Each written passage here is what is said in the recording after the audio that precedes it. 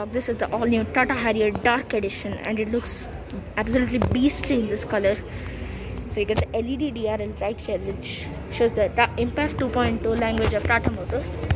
You got a projector, the headlamp setup is right here. It's a projector setup and you got a fog lamp right here. Both are just under each other.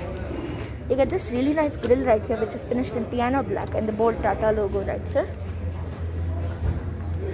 These wheels look absolutely massive and so beastly on this dark finish color. It says hashtag dark right there and finished in chrome. It gives it a premium appeal. The mirrors are also black and piano black and it's finished. It gets a LED indicator right here. You get a request sensor on the door handle, passenger door handle too. This is a good touch. On the rear, of course, the Harrier's been known for its really good looks and it complements with these LED tail lamps right here and this bulb. The indicator is a bulb. Even the reverse lamp, yeah. You get 4 parking sensors at the rear, which is a nice touch. And you get a sort of skid plate treatment right here. There are no fake exhausts, but you get a spare tire right there. The real exhaust is there. It says Harrier right there in black. So this gets a rear wiper and a defogger. It says vocal for local right there, as of course Tata is an Indian company. You get the rear wiper water spray right there. Let's go ahead and open the boot of the car. Oh, the car is locked. Oh no, not able to open the boot as the battery has been disconnected in the showroom. But yeah, we can get inside the car and it gets really nice treatment right here on the seats. And you get plenty of leg room on this car. You get an AC vent on both sides, which is like the XUV 5W.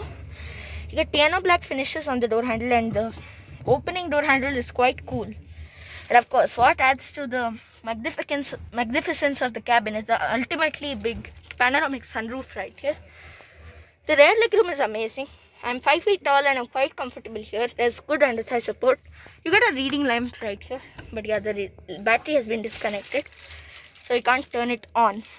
It gets adjustable headrests for both the rear and the front.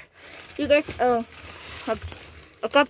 You get an armrest with a cup holder right here, but everything is in plastic cover, so we can't open it really. You get a storage space right here and 2 USB sockets down there. So let's go into the front. Let me go to the front.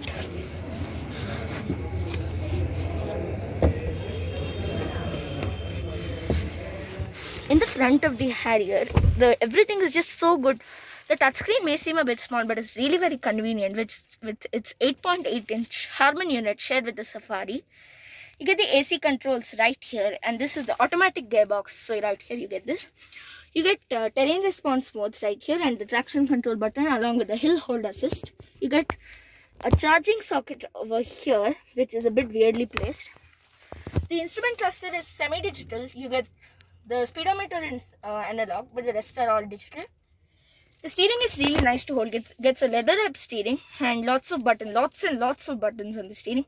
This car gets 6 airbags. And here you get the buttons to open the sunroof, which we unfortunately can't as the battery is not there in the car. You get the lights right here and yeah, I don't know what this is. You get a mirror right here along with 2 lights, but yeah, as I told you, it won't switch on right now. So that's it about this car, I guess. Yeah, you get electronically retractable mirrors along with electronically adjustable ones. So that's a good touch. This car gets a 6-speed JBL sound system, which provides impressive audio. The handbrake is aircraft style, which may seem cool but is not very convenient to use. But yeah, it's a really nice touch. You get 2 cup holders right here. In fact, 3 cup holders if you can consider it.